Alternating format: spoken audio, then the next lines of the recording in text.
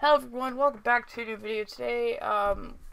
We are going to be showing you a gameplay where I got 67 kills with the BRM, but before this video starts, this class was created by Noah, well, the specialist anyway of this class, which is the Annihilator. But in this gameplay we get exactly 67 kills. I forgot actually how many deaths that we get, but we're using the BRM LMG with that beautiful gold camo on it. This gameplay is more campy because it is on Nuketown with a ton of tryhards. I mean, lately, this was actually pre-patch Nuketown before they removed the car head glitch.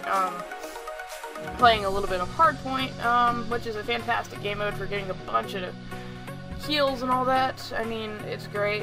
If you guys are wondering how to get better gameplays in Call of Duty Black Ops 3, I would recommend putting your sensitivity to a 5. I know that sounds pretty weird, but it makes you so much more accurate at long range, you have no idea, and it really does help in this game. If you lower your sensitivity instead of make it way higher, like previous Call of Duty, like Advanced Warfare and stuff like that. Like, I put my sensitivity in Advanced Warfare like 10 or 8 or so. I forgot exactly what my sensitivity was, but somewhere around that region anyway. But, and they've taken up, pretty much be the camper when the gunfight, because if you're not, you have to, like, people are going to be sitting in a corner with a thermal LMG or a Brecci shotgun, which is not good whatsoever. If you guys are wondering what score streaks I'm running, I'm actually running the UAV, Hellstorm, and the Hardened Sentry, which is a great kill streak combo. I like that kill streak combo, and it really complements you, so you can put a Hardened Sentry in one of your spots that you normally have if you get to a Hardened Sentry, which is 8.5 kill streak, I think. But like, let's just say that you can put one in the window, and anyone that's trying to kill you in the window, they'll get killed by the Hardened Sentry if they don't take it out, which in this game they should just like nerf the launchers a little bit, because they're so overpowered on taking down score streaks or buff all the score streaks. Because one time I put the, what is it called, the Wraith? Yeah, I got my Wraith, and it only got me 1 kill. And I just never equipped the Wraith again after that, because it took me an 11 kill streak to get, right, because it was TDM. But yeah, it doesn't get me any kills whatsoever. That is just so stupid. I mean, like, I never equipped anything after that, so, but yeah, if you guys are wondering what attachments I'm running the Reflex. You can run BOA or ELO, whatever site you really want to. I'm running Reflex, Extended Mags, and Rapid Fire, which is a great combo because all of them complement each other. The BRM you can run it without optics. I preferably like optics. I mean, sometimes I'll take off the optics, sometimes I'll leave them on. It's just personal preference in my opinion. The iron sights are really good on the gun. As you can see, I kind of suck with the Annihilator. Usually I would use like the Hive or something around there, but in this gameplay I was like, you know what, why not? I'm just gonna use the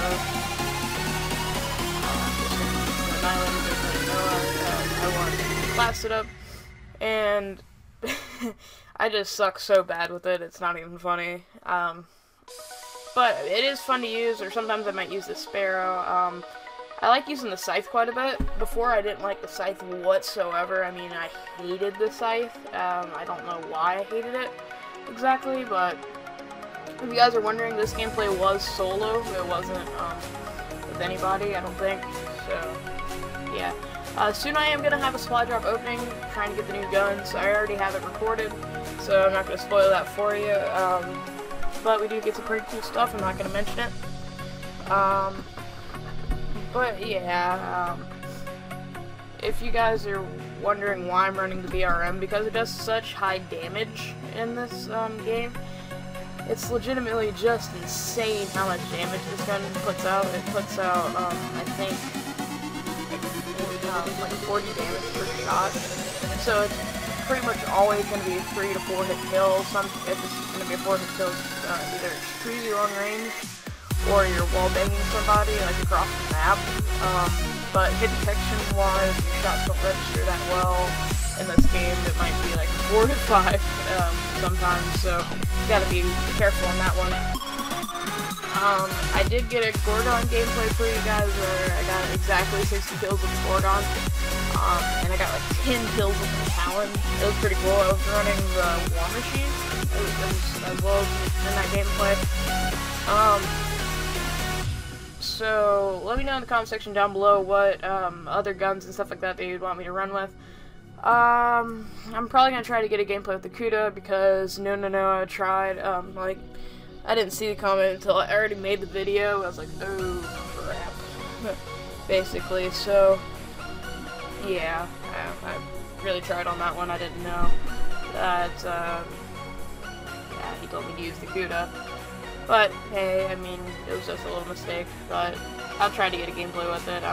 Kuda's not like the best SMG in the game. I like it, it's okay, it's just not one of my favorite guns in the game. I just probably have to use it more. I'm not a big fan of SMGs in this game, I don't know why. The Razorback's really good, I love the Razorback, but I don't really like other guns too much. I like the LMGs and pretty much all the assault rifles besides the HVK-30. Yeah, I guess that's just me.